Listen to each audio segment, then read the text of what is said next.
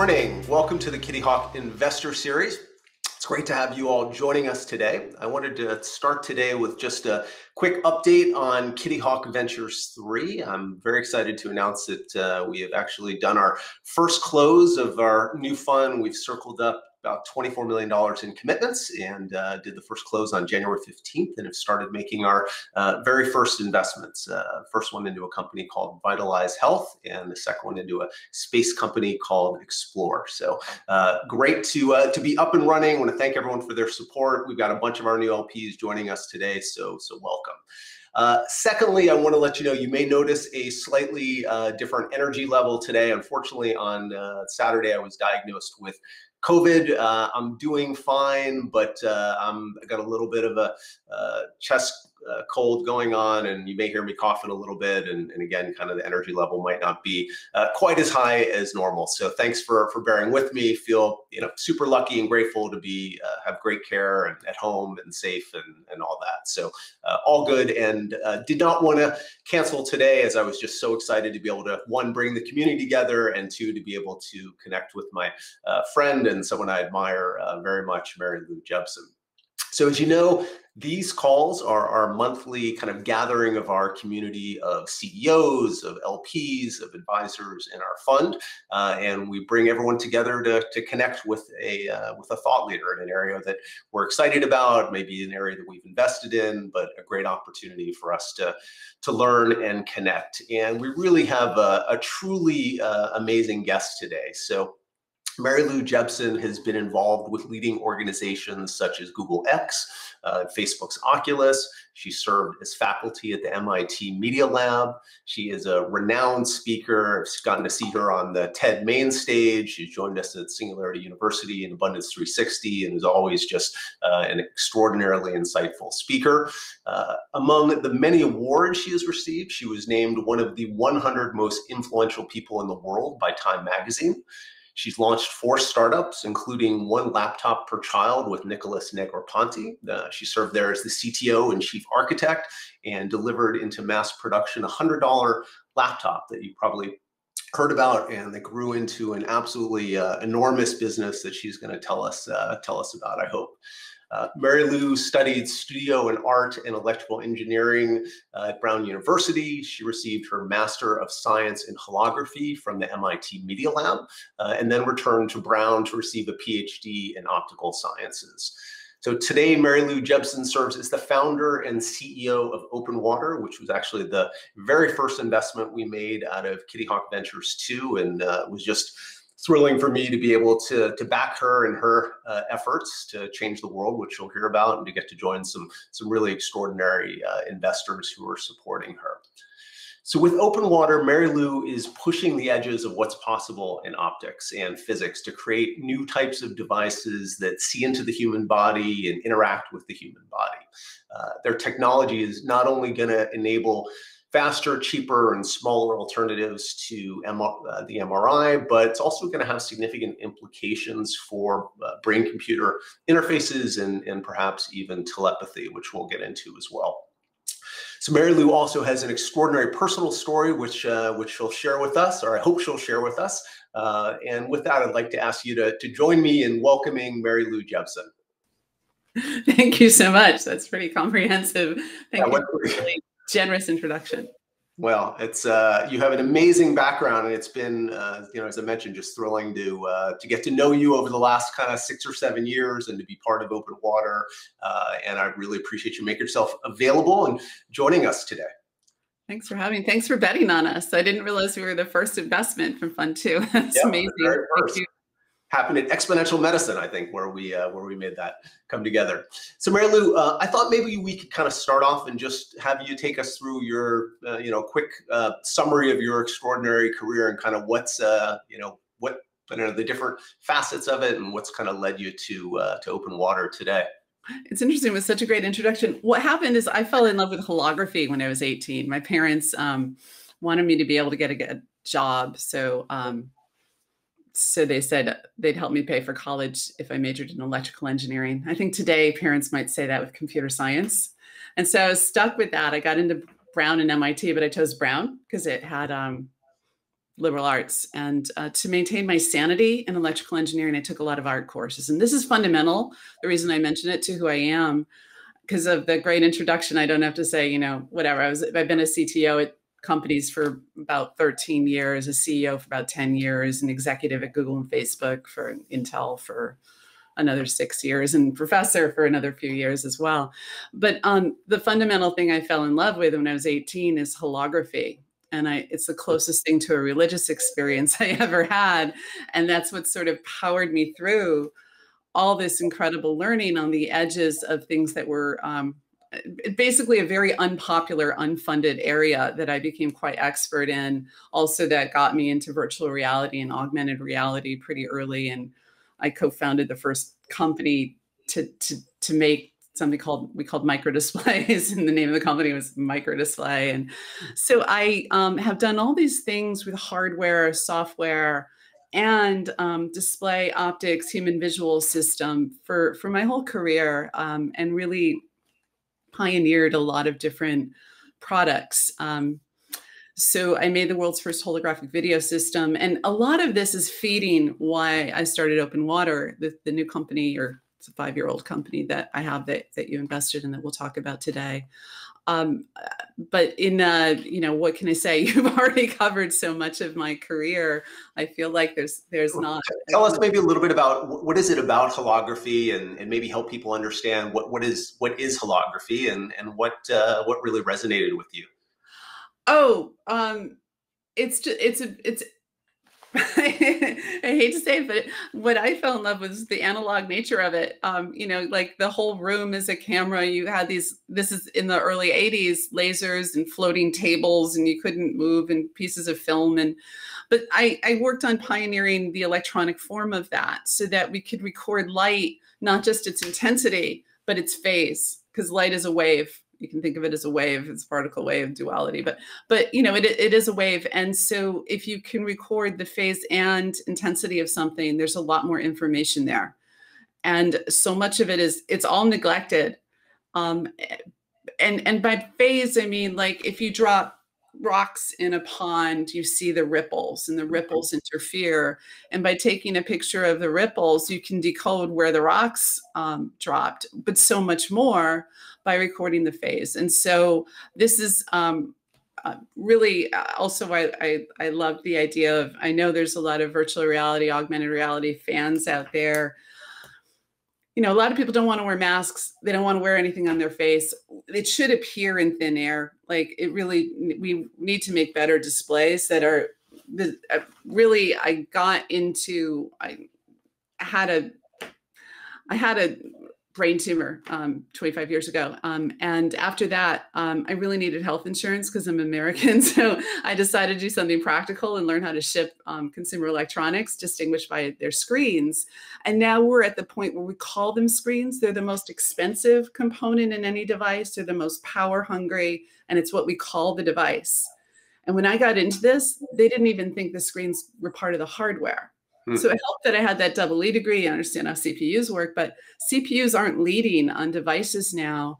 Really, the interaction with the human visual system and audio and our senses are what's leading. And so I really did a lot of work in that area in new kinds of display technologies in the 90s, 2000s, and so forth, with projection systems, VR systems, glasses, wristwatch video is what we called it before, Alpha Watch, and a lot of really pioneering stuff there, figuring out the technology. Then I moved to Asia for about a decade.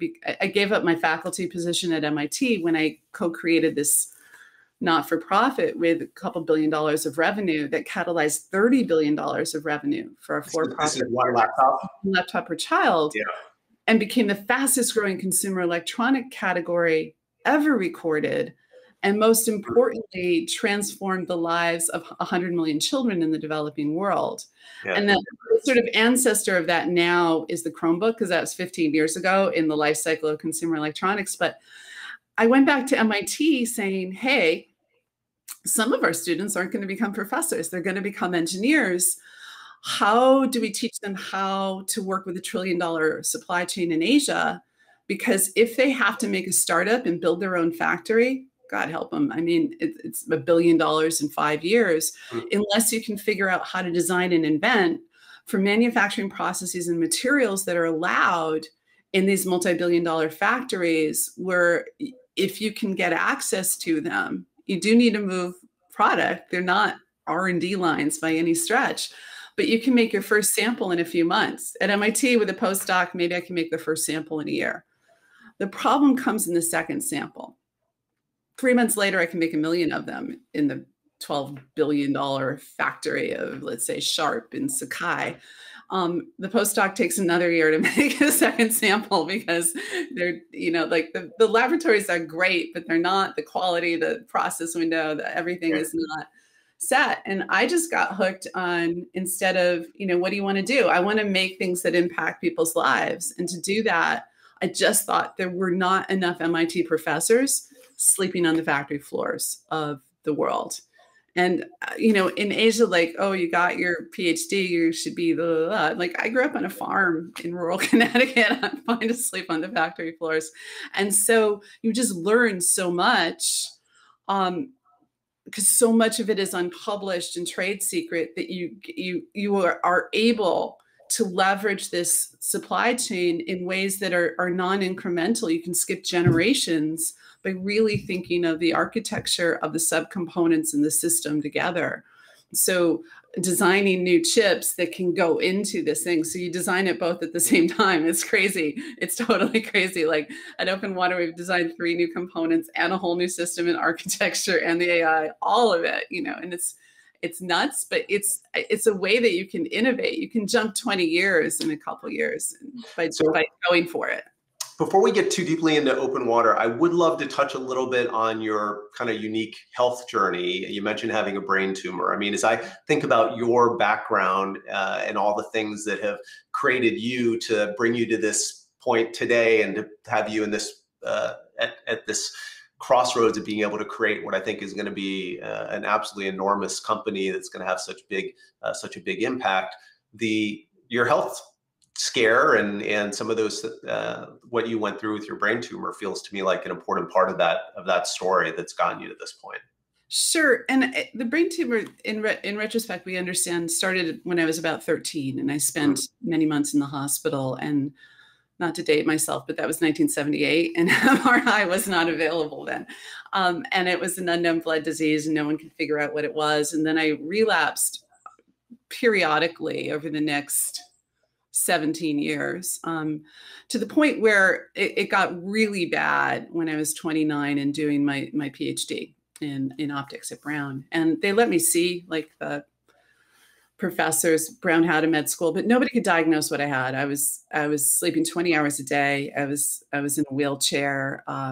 Couldn't move half my face. Bodies were full of sores. And really where I threw in the towel was when I could no longer subtract, and I didn't think I deserved a PhD in physics. So I dropped out and went, called my parents and asked if I could go get a room in their house and, die there.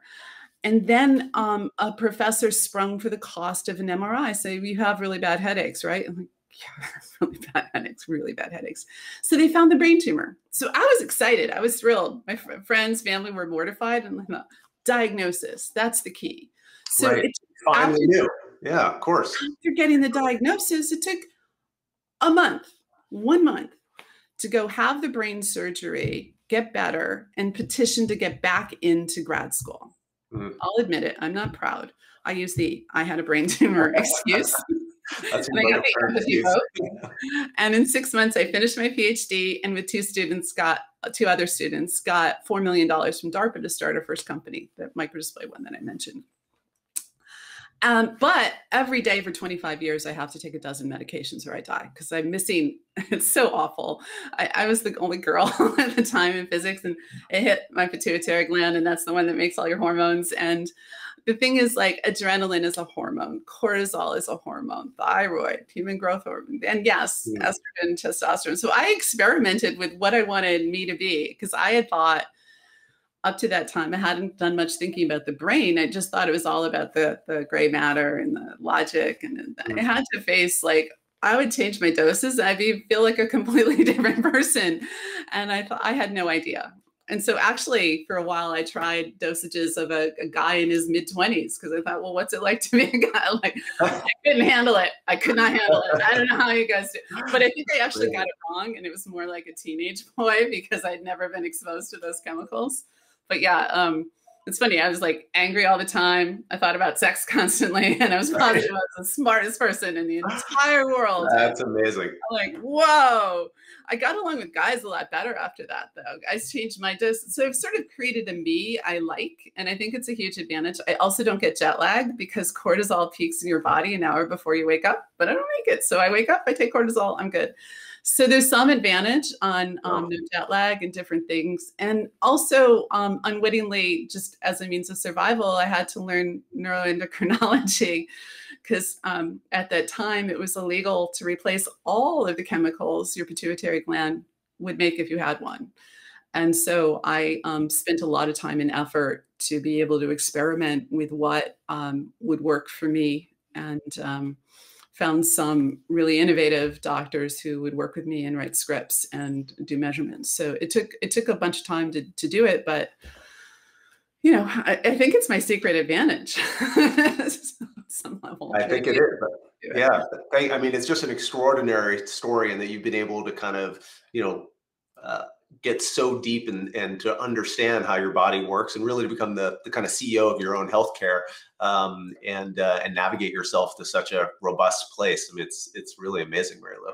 So let's talk about Openwater. You know, maybe you can kind of frame up the business and kind of what you're trying to create, what you're trying to solve. I know you're really pushing the edges in physics and optics, and have invented some amazing technologies. And anyway, love to hear more about kind of where things stand.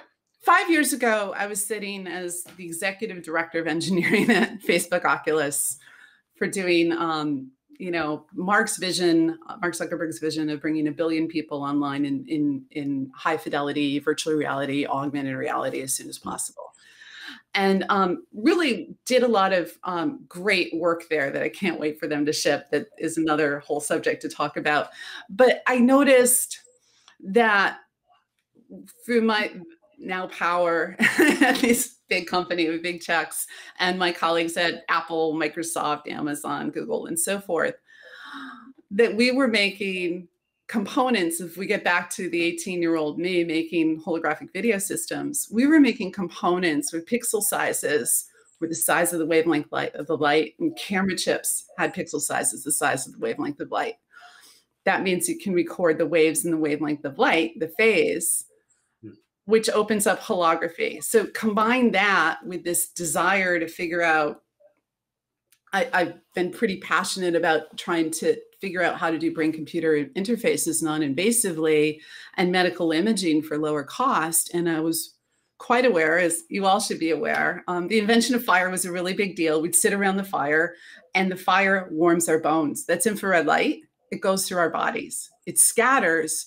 But I realized that with these pixel sizes of the wavelength of light, there might be a way to see inside of our bodies and brains, read and write them using light and displays and camera chips, things that I have pioneered for my whole career and shipped at billion-dollar level. And I understand like all of the parts, the physics, the manufacturing, the business, the shipping, and all of that. And I thought, wow, we have every brain cell in consumer electronics working either on LiDAR or next generation VR, AR. Nobody's going to do this. And so I decided to quit my super cushy, extremely well-paid job at Facebook because I've been lucky. I don't actually need any more money. If I had a more frivolous, or I don't know, I don't spend that. I don't know. Just didn't need the money. I wanted to do something that I thought maybe I could have a unique contribution because I saw this and I know a lot about these areas. So I embarked on it basically. And sometimes you get lucky. About 1.5 years ago, Apple put a camera chip in their phone that has high quantum efficiency in the near infrared. That's the part of the fire that warms your body that goes through with Pixel size is the size of the wavelength of light. So now we're living in a world where these chips cost $1 because 1 million of them ship a day.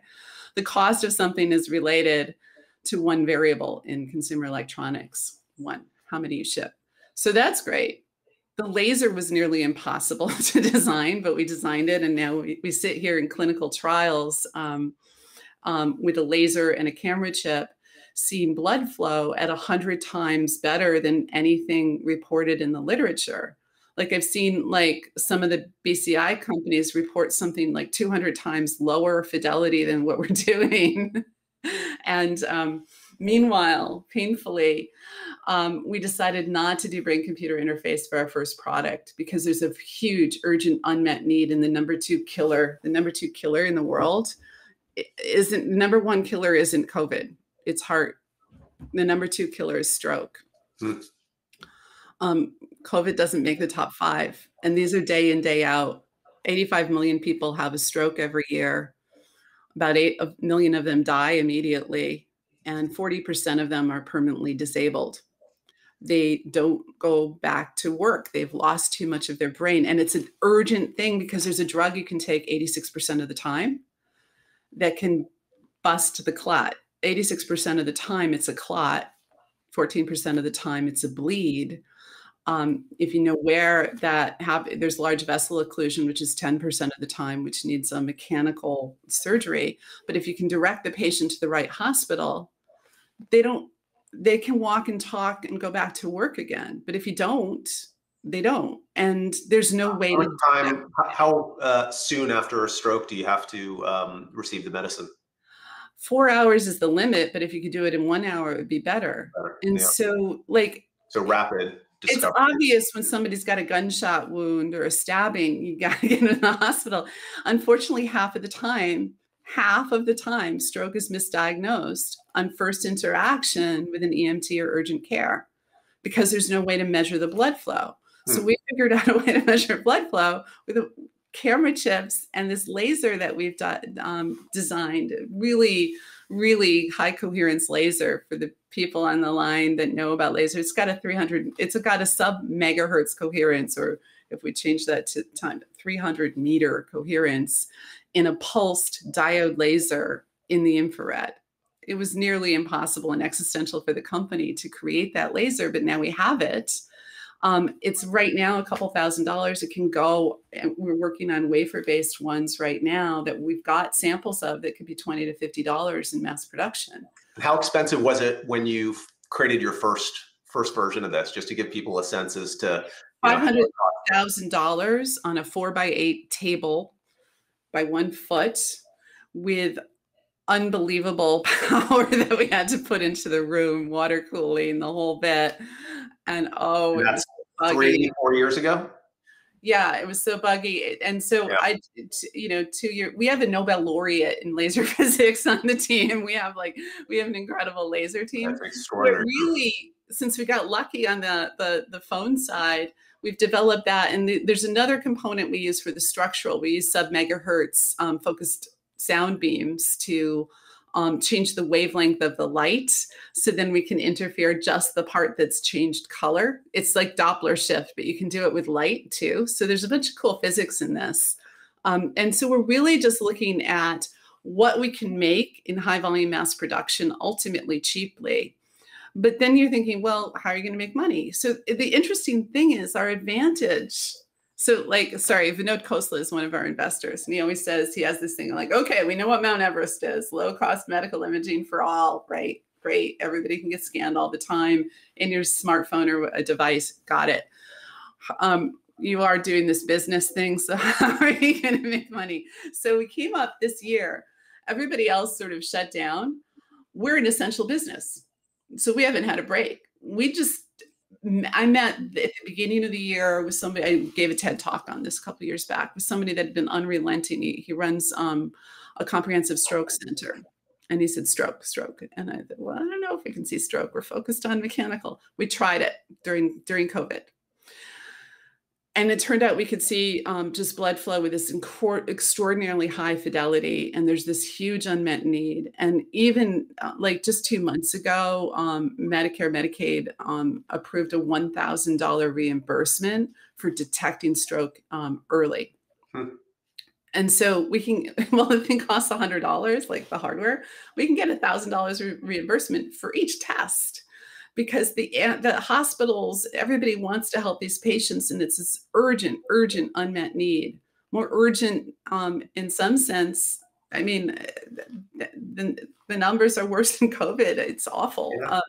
So now, is the device, the product, can you talk a little bit about the form factor, and is it something like ultimately could it be pushed out and be in an ambulance and that detection happening there, or would it be a device that potentially you might even own as a consumer? Right now it's in a cart and we're using a wand, and we're using a wand because we wanted flexibility on where to hit the head. Ultimately, probably a headband of different sensors, but we wanted to perfect the module that's in the wand. And there's a cart. The cart goes away.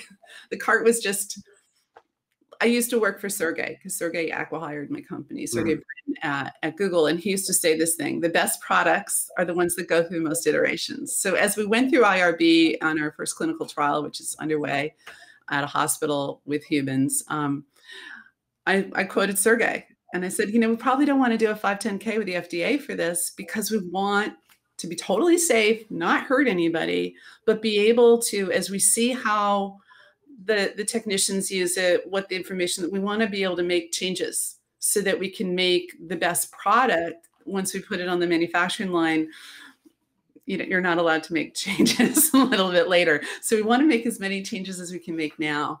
So we made it big on a cart so we can make the changes. We're shrinking that. And we also wanted to enable that wand to be used. Like, can we detect cardiac output? If we can, ultimately make a patch for that, we can predict heart attack. Can it be used on, we're talking to some people working on SDGs, maternal health, developing world. There's a lot of issues with the placenta and the fetus where we think we can measure that, or angiogenesis, which is cancer. Basically, the cancer makes the vessels, the blood vessels grow to surround the cancer, so that it can steal all the blood from your body so the cancer can grow faster and kill you. And so there's all kinds of things about understanding blood flow and oxygenation in the cancer that are really helpful for the treatment of cancer that just simply don't exist right now. So there's all kinds of things that we can do with just the blood flow, with just this cool laser and the camera chips. And there's no reason that, as we put it, it's not the cost right now that matters, it's the fidelity. But then, we're on this path of, there's no reason as we perfect that module, we can't make a multi-module system that's, I talk with our dear friend Peter Diamandis, is like, can I have a bed with this in it, or a pillow, or right. All of that's possible. He's scanning you all the time. Yeah. All of that's possible in the future. We decided to start with this large, urgent, unmet need. Probably everybody listening to this knows somebody who's had a stroke. And it's just devastating what happens to 40% of them. I mean, 10% die, but 40% have permanent disability from something that if we just, even if they have the stroke and we could get them the therapy earlier, there wouldn't be any disability. Yeah, extraordinary. Mary Lou, I'd love to also just talk a little bit about brain-computer interface, and I know that there's a tremendous amount of applicability to that world with what you're doing as well, and maybe it's not something you're as immediately focused on, but love to kind of hear how you're thinking about that, how Openwater could potentially play in that field. Right. So I was really struck by the work of Jack Gallant at UC Berkeley, who used graduate students in MRIs and were able to decode what images they were thinking of, what words they were about to say, by making them lie in MRI machines for 100 hours, getting training data on YouTube videos or podcasts or what have you. Other people have done this work in Japan. They let students fell asleep, they were woke up, told to capture, what were they dreaming about, and then correlated the data from the fMRI scan. That's the video form of MRI that basically looks at the use of oxygen or not use of oxygen in the brain. The part of the brain working is the part using the oxygen.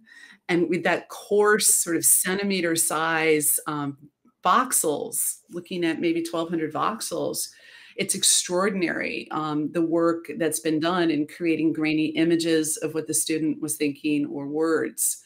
So I saw that work and I thought, wow, this changes everything, right? Like all we have to do is up the resolution and shrink that. So we've actually done that. So now we're looking at getting to 0.1% blood flow fidelity. We're using it for stroke first because there's a large unmet need, 85 million people a year. But the same system we're developing with a different software layer enables brain-computer interface without, and I think Elon's amazing, but I've had non-elective brain surgery, the hardest thing I did in my life. The one hole in my skull, no, I don't see a million people doing that anytime soon. If it's that or death, sure, bring it on, of course. But as a consumer, it doesn't, people aren't going to do it. Like it has to be non-invasive. And there's like 3 huge problems in BCI. One is in brain-computer interface. One is the hardware. Like how are you going to say, are you going to do the 1-inch hole in the neural lace, or some of the other solutions out there are interesting. There's this hardware problem. We think we have some pretty compelling, it's a new modality. We had to really walk the hard. You heard about the laser, oh my God, it was so hard, but we're here. The next part is the interpretation of the data, right? And what from blood flow, or we actually, I showed live on stage at TED 2.5 years ago, us focusing light through skull and brain, real skull, fake brain, phantom brain, because you can't bring real brain into Canada. It got stopped at customs, even though it was dead. So we use fake brain. But we can focus to 2 microns through scattering material using this holography thing, which is the sort of key to understanding me. But so we can even focus and turn on or read neuron states. We know one of the people in our team did this for her PhD, that before an electron pulse proceeds down the neurons. It's so funny. I'm an electrical engineer. They usually think it's all about the electronics, but before that, the calcium channels and stuff change. And so the membrane of the neuron roughens. And so that scatters light in a different way. We can measure that. It's a bit like roughening. Like if I took sandpaper to my glasses, that would scatter the light going into my eye. We can see it optically. And so there's even more we can do than just seeing the blood flow and the use of oxygen and non-oxygen with our technology suite, but just changing the software layer enables that. So the software layer and the decoding and the AI, the tools over time, AI, machine learning. The third component is what's ethical and legal and how we should use it. So that's also this huge area. And I think what's going to happen is the next 10 years, it's going to be not so great, not so great, not so great. And then it's going to get really good. And people say, oh, what happened? And we've seen a preview of that with the social media phenomenon. And so how do we be smart about figuring out what's the right thing to do here? What do you think BCI actually looks like in the real world in 10 years? Like how are people using this technology? Is it for work? Is it to communicate with each other? Is it for, people with physical conditions to control machines and enable them to be able to walk and interact?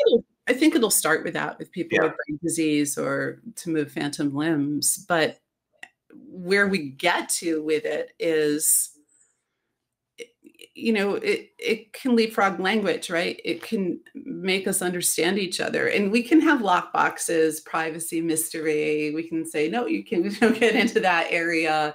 There's like good tokens and so forth. But maybe we have so many misunderstandings and so many slights and then getting in and understanding, I had to do it with my hormones on some level, but like getting in and understand, it was really awful to have this look at what I could be. But that mirror of what do we want to be? How do we evolve? But what could we be capable of as humanity? Right. By the way, not just humanity, everything with the brain, right? Like, you know, when's the first non-human going to get into Singularity University, like, you know, with diversity? Seriously. I mean, so with different perspectives, I mean, octopuses are supposed to be really smart. They've got neurons all over their body. So like, that's the sort of beyond 10 years, maybe, but maybe, you know, maybe not. Why can't we collaborate with animals? They're good at smelling COVID, right? Like if we had a better signal. But really, as we talk about humans, I think, you know, the root of almost every problem comes to communication. And if we could better communicate with each other, I think one of the issues is, it's funny, Peter Gabriel, the rock star musician, human rights activist, named my company Openwater. Or he wrote an essay about the general field, called it Openwater, because it's a blue space, white space, whatever, a blue sky. But really, it was about, he used water because it was about how do we take swimming lessons to learn how to let our brains swirl around with each other. Because, you know, there's a whole bunch of issues, but what could we do? I think visually, I just want to dump my thoughts to the computer, dump my thoughts to the other person. I've spent so much of my career in conference rooms with whiteboards, with people I don't speak the same language with, drawing equations and diagrams to get to understanding. If I could just go like and dump something to somebody's brain, they'd say, right. Oh, what about this? I'm like, oh, that's a good point. And it'd be so much faster and more efficient to do it. I think it's inevitable, because we could say, no, don't want to understand how the brain works, totally uninterested. But, you know, the national academies of most developed countries have said of the top 5 things you can do as a technologist, understanding how the brain works is important. Brain disease is the most expensive healthcare cost for every country in the world. The drugs haven't been new for decades. With this, mental health as well. Mental health. Like, yeah. There was a study published 2 years ago where 5 hospitals pooled 1,200 functional MRI images. That's the thing that measures the blood flow and the oxygenation, showing that there were patterns of different types of depression. So if you sort of play that further, if you could do an fMRI for low cost, you could actually have an objective measure of brain disease, depression, schizophrenia, whatever. And then you could see earlier how a prescribed therapy was working or not, making it better or worse. Because and probably also diagnosing earlier, right? To be able to start to see. Absolutely, diagnosing or expressing symptoms, yeah. And understanding the underlying. Like, there's people that think Alzheimer's is really just a small vessel disease. Group, and there's a lot of thought on what Alzheimer's is and how to cure it, but some of it is clearly the flow of getting oxygen to the neurons. Like, it's a plumbing problem, and there's more to it, of course. But with these tools, we're going to be able to understand more about this. Again, we're starting with stroke, but the whole gambit of that. And then even we can write as well by focusing these beams. So surgery without the knife, not that's being done now with high intensity focused ultrasound. We're collaborating with a group of Ann Arbor that like focuses it down for like a picosecond and vaporizes the tissue so it doesn't swell. It's it is such an exciting time right now for you and for Openwater, and to start actually directly touching patients and helping people. So with that, Mary Lou, I want to thank you so much for joining us today and for sharing your brilliance and your passion for what you're doing and your life story. It's just always such a pleasure to get to chat with you and learn from you. And again, so excited to have KittyHawk as an investor and supporter. So thank you. Thank you so much. Thank you for picking us and your support. Thank you, my friend.